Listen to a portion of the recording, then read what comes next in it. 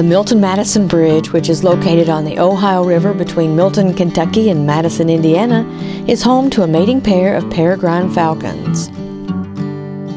This year, the female, Kessel, laid her first egg before noon on Friday, March the 11th. The Kentucky Department of Fish and Wildlife monitor these falcons throughout the year.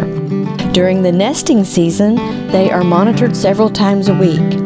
The Kentucky Department of Fish and Wildlife will band the chicks before they learn to fly in order to track them.